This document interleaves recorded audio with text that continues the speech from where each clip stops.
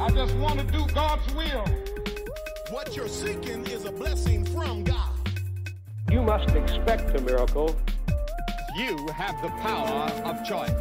Believe on the Lord Jesus Christ. This is Life Today Live. It is Friday, and this is going to be a fun program.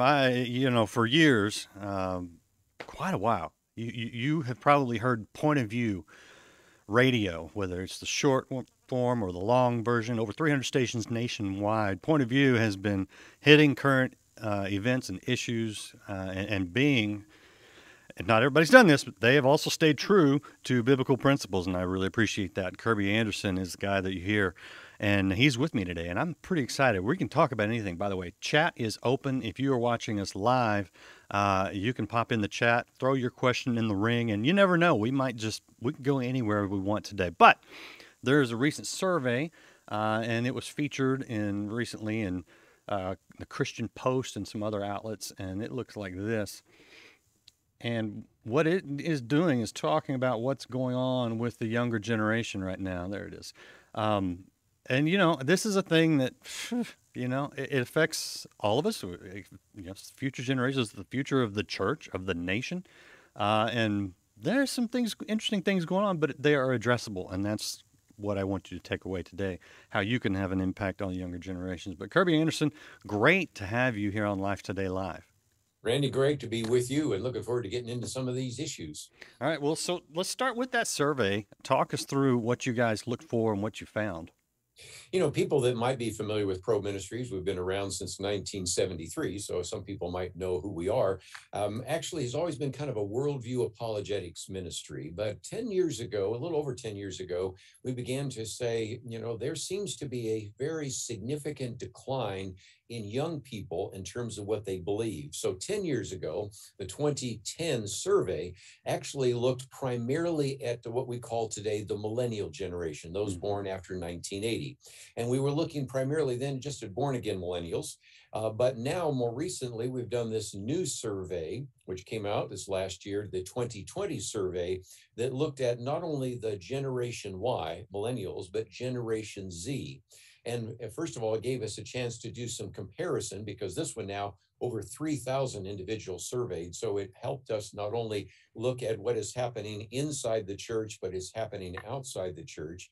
And most importantly, Randy, one of the other things we really want to focus on is what is happening with what we call the unaffiliated.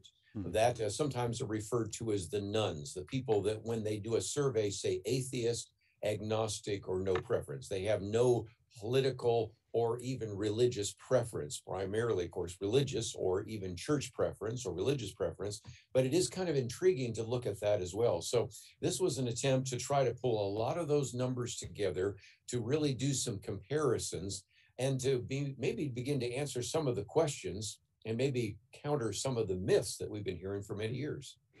Do you think that is this generational sort of thing cyclical, because you saw it in the 60s, and whether they say it or not, it seems like when kids hit early adulthood, a lot of times they're searching, they're looking, they don't necessarily want to be pigeonholed, and so they don't really want to identify, but a lot of people raise up that child in the way they should go. When they're older, when they're old, they don't depart from it.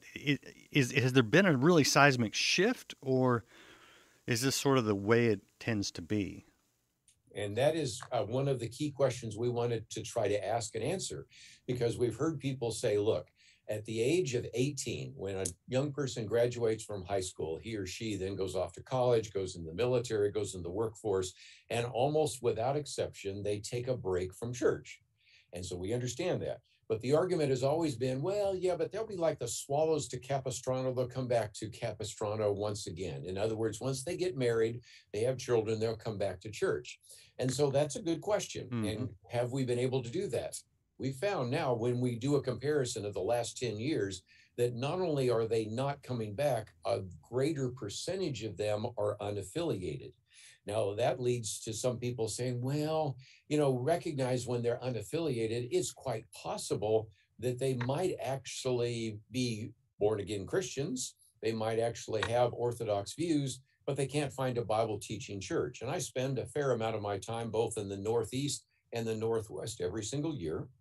Those are not as religious as the Midwest and the South. So is that a possibility? Well, it's a theoretical possibility. But again, when you do this survey and deeply go into it, you realize that those individuals that are unaffiliated, obviously they don't go to church. But also when you ask them other questions about how often do you read the Bible, how often do you ever pray, you recognize that they're not Orthodox as well. So it has always been the case up until fairly recently that you had a generation that sometimes disengages from the church for a while, but then they come back again. But this idea that they're going to return to church is based upon a false assumption.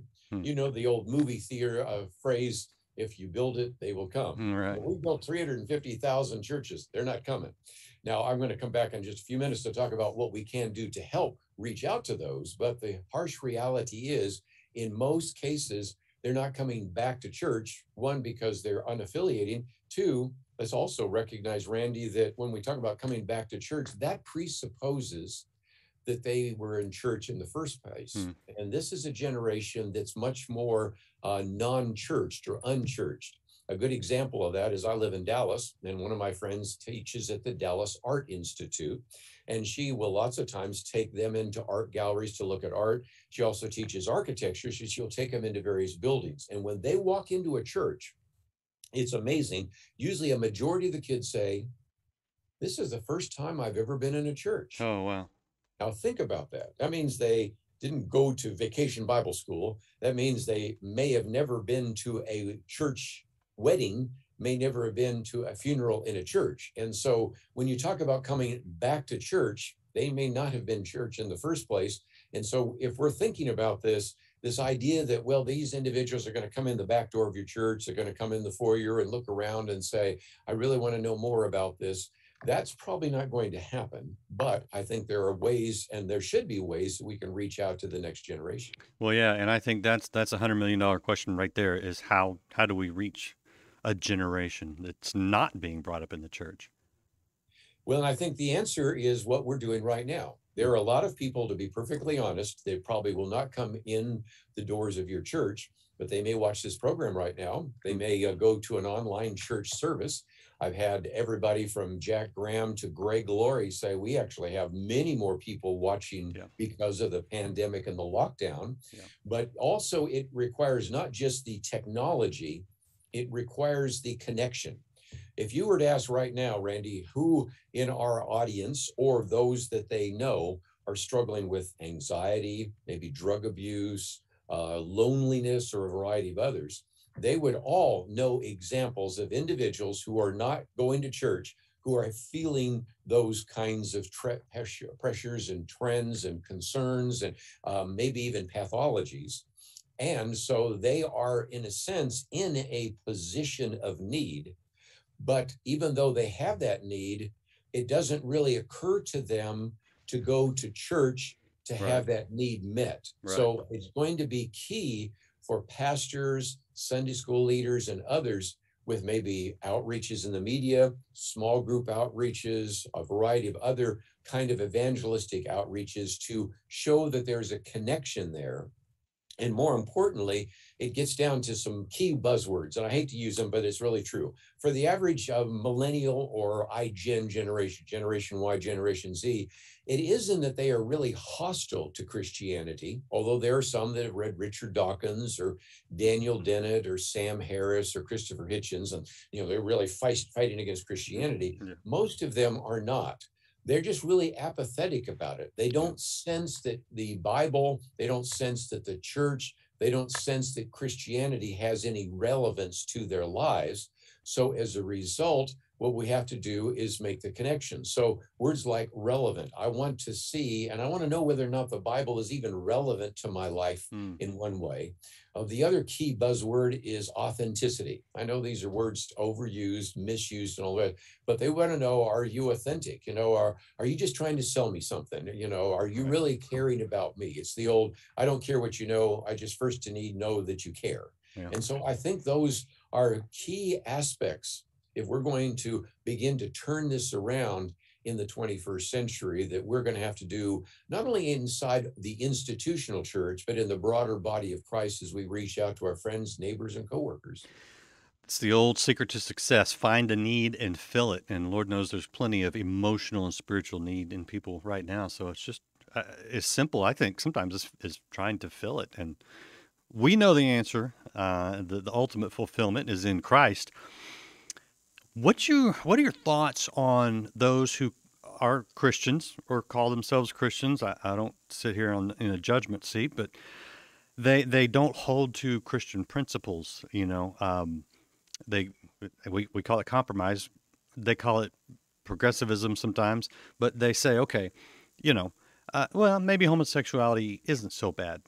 God loves everybody, right? Well, yeah, sure he does. But to me, I would almost rather deal with someone who's hostile to Christianity or completely apathetic rather than someone who is wrapped up in Christianity but not holding to the scripture. How much of that is watering down what we're trying to do? Well, again, that's a good question. And that's one that over the next couple of months, we're going to be releasing different parts of the survey. But I'll give you kind of a preview of coming attractions because, first of all, some of this was done 10 years ago. In our 2010 survey, we were looking primarily at born again Christians. Now, if you're born again, what does that mean? Well, it means, first of all, that you've had a conversion experience that was meaningful at the time and still meaningful to you today. Number two, that you believe that you're saved by grace. So when we were looking back then at hundreds and hundreds of born again millennials, we found something very interesting, Randy, and they broke down into almost perfect 1/3. 1/3 have a biblical worldview and attend church. 1/3 did not have a biblical worldview, but did attend church. And by attending church, we mean 2 out of every 4 Sundays. So it's not a high bar to hit. And then 1/3 did not have a biblical worldview and did not attend church. So then even if you start looking at those individuals that have a biblical worldview, they believe in kind of the basic essentials about God and Jesus Christ and salvation, those kinds of things. As you then go further down and ask other questions about gender, sexual orientation, and the rest, it begins to narrow very quickly down to fractions, a couple percentage points. I won't get into all the numbers. The same kind of thing is happening now. And so what we have found is the same thing that George Barna has found. George Barna has been on my program a lot of times. The most prominent worldview in America today is what we call syncretism. That's a big word for saying it's kind of cafeteria philosophy. You go through a cafeteria, you get your Jell-O and you get your salad and you get your entree and you get your dessert. And sometimes when you get to your table, you go, what have I done to myself? But that's kind of what people are doing. I got some ideas that I've picked up from the Bible or from coming to church. I got some ideas that I've picked up from Oprah Winfrey. I got some other ideas that I've heard people talk about on social media. And the disproportionately large number of individuals have kind of a syncretistic worldview. And that's true not only of those who are not born again, it's sadly true of a very high percentage, especially of the younger generation that are born again. So they're saved in their heart, but they're not saved in their head. In other words, they may be saved. They may indeed be going to heaven. They may indeed try to actually say that they're living out the Christian life, but they've adopted false ideas from the culture. Yeah. And so a key verse for that would be Colossians 2:8, where here Paul warns even those in the first century, and if it was true in the first century, it's true for sure in the 21st century, of the fact that people have become captive to the culture. Yep. And so we call these people culturally captive Christians. They may be saved in the church, but they may not be thinking biblically. And so there's another application point for a pastor, a Sunday school leader listening right now. Do not assume that when you are teaching from the pulpit or you're teaching in a Sunday school class, that everybody in that particular group, either in your congregation or in your Sunday school class, necessarily have an orthodox worldview.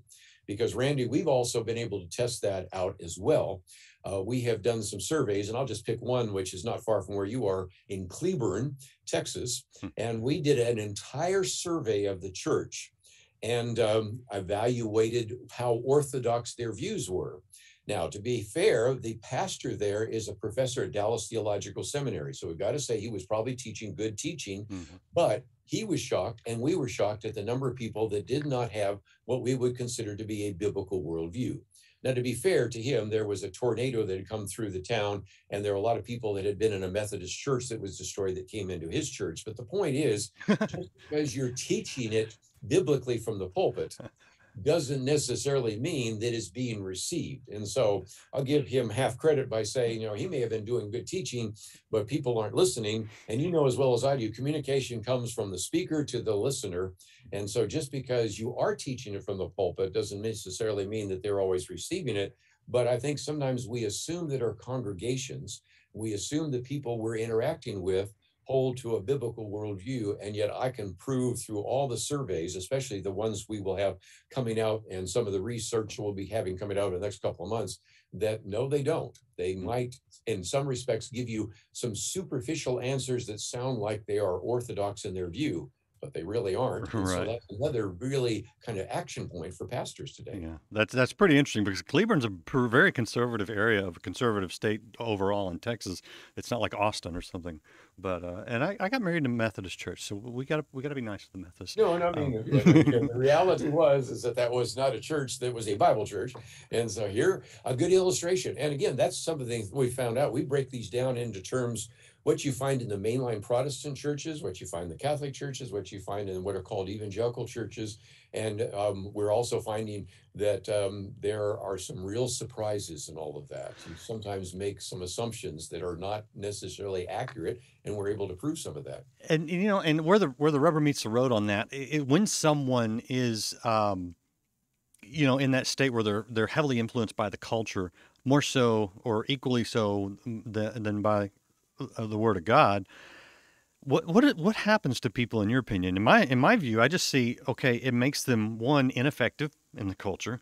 They're not really that light that they should be. But number two, it seems like it really sets them up for disappointment, for frustration. It's that lack of integrity, and by integrity I mean wholeness. If we're fractured, man, when difficult times hit, or when we're tested, it just seems like if we're built on that sand, things are gonna fall apart for those people. And is that what you see, or have you looked that far down the road? Yeah, we have, because again, what you find is that if you ask certain questions that sort of put you into the category of, are you missing something? You will get with the non-Christian world, sort of, again, there are some that'll say, oh, I'm doing fine, and as well as I do, you'll meet people, now I'm doing fine, I'm good, I don't need anything. And that's one of the reasons why sometimes they don't look at the church, they don't look at Christianity, because they think they're fine.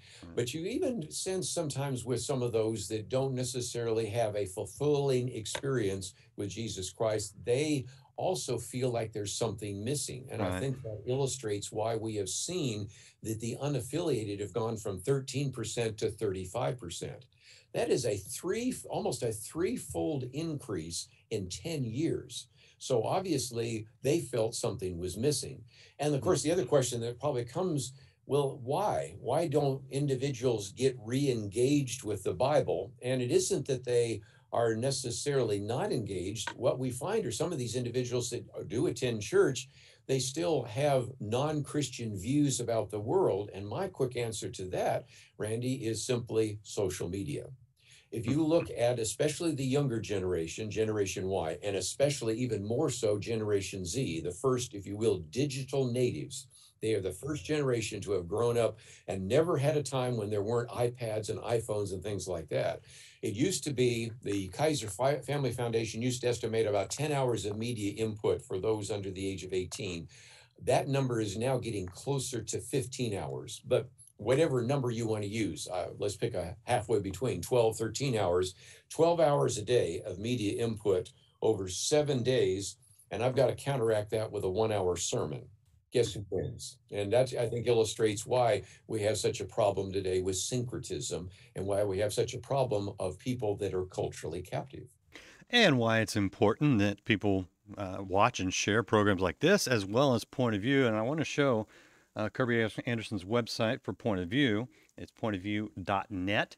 And if you look right up there, if you're watching on the screen, you can see listen online, watch online, find a station in your area. And if you're not checking out Point of View, I would encourage you to do that and listen on the radio or do the digital thing and share that. He's hitting topics every day that are important. And I want to do a little bit of a hard left turn here because I didn't know this till I got the little bio on you, but you have a master's degree from Yale University in science, as well as a master's from Georgetown in government. So that puts you, that puts you at a pretty good level of authority, at least in theory, on the topics. I want to ask you about what's going on right now in our country with not just with the Delta variant, which is to me looks like the natural course of any virus, where it attenuates, becomes less deadly, more spreadable, contagious. Yeah. Yes, thank you. But our response to it with the vaccine, is it a vaccine really, or is it just a treatment shot? I really want your take on what's going on in both the science and the government response to the COVID situation right now in our country. Well, and again, we've had on the program, and people can do a search on there to talk to some doctors, and one in particular helped us explain the fact, and I like the fact that you said that, because when we call it a vaccine, it's very different. A typical vaccine, and not only do I have a science background, but my father was working for Pfizer, my grandfather was a doctor, so we kind of come from sort of a medical family as well. And a typical vaccine is where you take a virus and you disable it, it's attenuated, and then you inject it. Well, this is a very different kind of treatment. It's called mRNA. What it does is it actually creates this little spike protein and then causes your body to react as if you have the virus. So there's no way you can get the virus because you're only reacting to the spike protein. So the good news is it probably is even less dangerous in that regard. Although now people are starting to say, yeah, but we're finding in autopsies sometimes that spike protein in every organ of the body. So what about that, And more importantly, since it's not a vaccine, we're already talking about a third booster shot. When I got, polio vaccine, actually, I'm old enough to remember I got it on a sugar cube, but, when we got the polio vaccine, the smallpox vaccine, you never need to get another one, right? And yet the reality is, this is trying to get your immune system to react to it. And there is some evidence, and again, this is somewhat controversial, that natural immunity might even be better than artificial immunity. In other words, if you got COVID-19, you might actually be more protected than getting the vaccine. And so, again, the argument is, well, the vaccine will protect you. And the president the other day said, if you get the vaccine, you won't get the virus. Wrong. Right. You talk about misinformation. There's misinformation because, as we'll be even talking about on the program today, you have people in Massachusetts after a gay pride parade that all sorts of people got the vaccine and had the vaccine, but still got the virus anyway. So that's called breakthrough. So the reality is that this has been moving pretty quickly. Pfizer, Moderna, AstraZeneca, Johnson & Johnson. There are some people wondering about the long-term effects, but more importantly, as helpful as that has been maybe to have stopped some of the flow of it, it's not as effective as we were promised that it would be. And as you point out, with the latest Delta variant, that makes it more contagious. You can be around a person for a much shorter period of time and catch it, but it also seems to be a little less virulent. So the argument being made by those that are, especially Democrats or those who are convinced that this is a real crisis, is we need another mask mandate. We need to have a vaccine mandate. We need to have more lockdowns and all the rest. But of course, you get other answers from everybody from, I say, Governor Ron DeSantis to Governor Greg Abbott saying, this is just going to be with us for some time. But just as a footnote, since I'm kind of looking at science and history, can you think of any human disease that we've ever been able to eradicate? Yeah, no. Smallpox. Smallpox is it. Smallpox is the only one. Here's a good example. The bacillus that killed so many people during the Black Death is still around and still pops up every once in a while.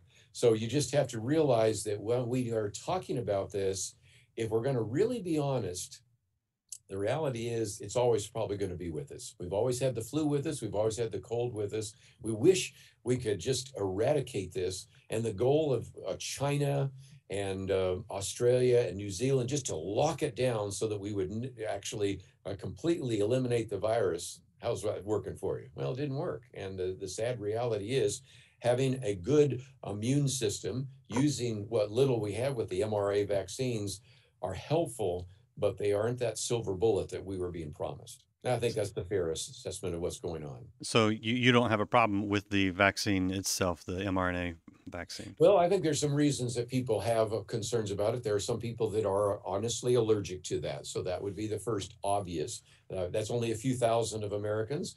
There are other people that are just simply saying, look, I've had the virus. I have natural immunity. Not sure I should take it. So you can start putting the categories out there. And of course, the argument being made right now by this president and even by the CDC director is that everybody should get the vaccine. Well, again, we haven't even approved it for the kids. And so there are just all sorts of categories that you can begin to say that box should not be checked if we're even going to be honest about that.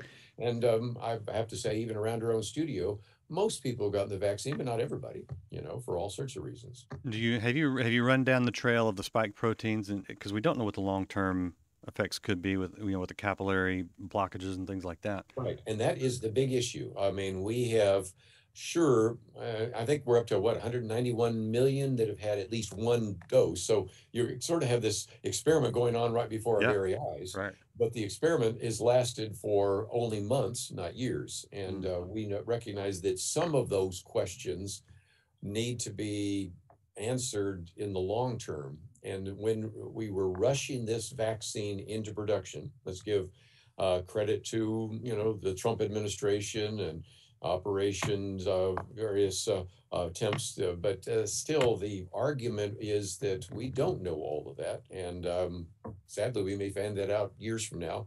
And nobody right now can predict it. Nobody with scientific certainty can say anything more than it looks pretty good, but the death rate is still what you would expect for some of these kinds of foreign vaccines being put in your body and for people because of various allergic reactions or comorbidities to die after they get the vaccine. Yeah. So you don't think that there's computer chips in there and that it's the mark of the beast? I did do a program on that, as you might imagine, because we just thought that we would. And matter of fact, I actually had this one doctor. He's been on Fox News, and he's actually a friend and everything. I just threw every one of these questions at him that I could. And if you want to watch it or listen to it, it's on the website pointofview.net. Then I had Curtis Chang, who was talking about evangelicals have some vaccine hesitancy, so I gave him a chance to be on there. And then I've also tried to report the number of people that have died from taking the vaccine. So I'm giving you all the information, the kind of information that social media won't give you and most mainstream press won't give you. What? You're trying to be balanced and informative? What are you doing? That's not the way it works today. Yeah, that's tough to find anymore, isn't it? Yeah. Well, so okay. I will say that in doing that, you're being nice and even and balanced. You're not throwing any firebombs out here.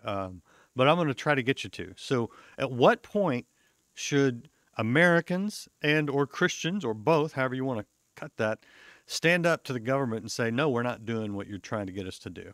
Yeah, I think we've already passed that point a long time ago, Okay. When we start having these mandates that are irresponsible. And first of all, Randy, one of the things that I use even to make the case is that we have those individuals that say, practice what I say, not what I do, and again, you should practice what you preach. But the reality is, whether we're looking at the governor of the state of California, whether we're looking at the mayor of Chicago, whether we're looking more recently, the mayor of Washington, D.C., and on and on and on, they all say that you are supposed to follow this particular edict in terms of not gathering together, wearing a mask and all the rest. And we have so many stories that we've documented, I'm sure you have as well, of individuals that are saying, well, do what I say, but not what I do. Oh, yeah. And that, I think, is one of the great crises we have right now in the culture. And it's all the more reason for us to say, enough is enough. Yeah. This is going to be with us for some time. We're going to have to live with COVID-19 just like we've had to live with every other bacillus, every other kind of vaccine and virus. And we don't have time to talk about it, but they're also letting, people come across the border and shipping them out to every state in the United States. sometimes putting them on flight, getting free flights. I wouldn't mind a free flight of people who are coming here not through the legal means. Right. And you know, we're in Texas, so it's part of the culture here. And I love, you know, some of the people that come across are some of the best people in the world, but they're not necessarily coming legally. And a lot of them are bringing over diseases, Very not just high COVID, but percentage other of things. them testing positive for COVID. Very high percentage. Yeah. And if we were serious, if it was really as bad as they say, that wouldn't be allowed. So I don't know. Well, we've run out of time. You got a radio show to do, so I'm going to let you get to that soon. And you'll be talking about some of these issues and more. So if people want to, if you're watching live and you want to jump over to Point of View, they'll be gearing up in about half an hour here. Otherwise, check it out, find out where they're at. And Kerby Anderson, I appreciate what you do. I just, in today's yellow journalism culture that we've reverted back to with the advent of the internet, I appreciate you at least bringing some balance from a Christian perspective and hitting all sides of the issue. So thank you for what you do. Thank you. And looking forward to another opportunity with you in the future. Absolutely, man. Lord knows there's enough topics. Appreciate you guys watching, hanging through. I know we're having a little bit of lagging issues. That is outside of our office here in this area where we're at with AT&T. Hopefully they'll get that resolved over the weekend and we won't deal with that. But I will be posting this file, reposting this file, especially on LightSource. It's clean. It looks great on my end. It's just once it tries to get out of here, it's a little iffy yesterday and today. So we'll dealing with that, dealing with COVID and masks and Gen Zers and all those things. We'll deal with it. And so come back next week. We've got a lot of great interviews. Do check out pointofview.net on the radio, online, however you want to watch it. And keep the hope alive. We're the light, so go be the light. Have a good week, and we'll see you again next week.